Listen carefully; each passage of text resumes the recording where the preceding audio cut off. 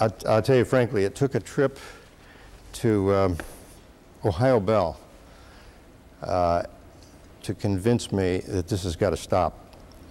What people were doing is using the null method instead of the peak method. What do you do when you have a null? You notice you have to step the gain up? A null is nothing. No signal. And how fast it comes up on each side depends upon how much you jack the gain up, which is exactly what you do. You jack it up because the signal is so weak until you get whatever degree of sharpness you want. And you have a coil, whether it's a big loop like that or a little coil, doesn't make any difference to the principle.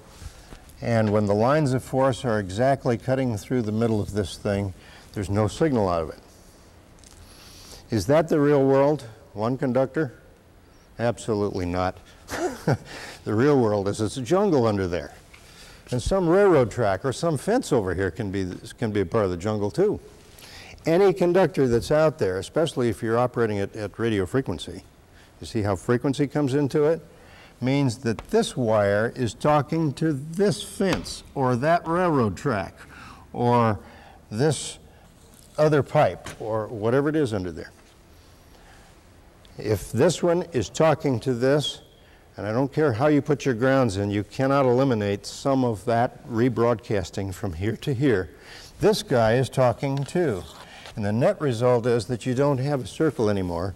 You know that you have you have an ellipse is what you have, something like an ellipse. Now take a look at this circle and see where you think that null is going to be. Really sharp, aren't they? Aren't nulls neat? But deadly inaccurate if there's another conductor around. But I could see that what we had to do was design an instrument that couldn't be used in a minimum mode. But people liked the minimum because it was so sharp. So let's take the thing and make it so that it will have a kind of sharpness, something like a minimum has, a null. That's why people like it. But doesn't use minimums, but uses this maximum signal here, maximum coupling, either this direction or this direction, so that we don't get into that trap of sensitivity to things off to the side. There isn't much difference between the flux going straight through it here and the flux going off on just a little bit of an angle. It's called the cosine function. It doesn't move much until you get way off to the side. So you get this kind of blah thing.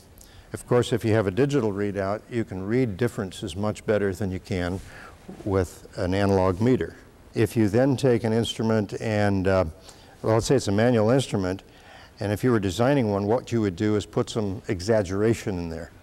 You would take a curve that's going to look kind of like, it's going to kind of look like the top of one of these circles is what it's going to look like. And you put some emphasis in it, and you cut off the sides. You don't pick up anything from here to here. You got that silenced out. And you take this and you amplify the tar out of it. Did we help? Okay. That's what's done with split box locators. And some people like to put more emphasis or less emphasis. I mean, I can remember some of them that some people built that were like, they were almost digital. They would say, bam, you're over it. Whoop, it's off. You know, just like a switch almost. It was so much gain there over a certain threshold of cutoff, silence. We went out to various places and said, see, try the Metrotech 480. It's just like, doesn't matter what the brand is. And they showed me how they operated, and they were doing that null thing. I said, we have to get away from the nulls. We have to make it so people can't even be tempted to use it, but that they have even more facility, more convenience than they have now.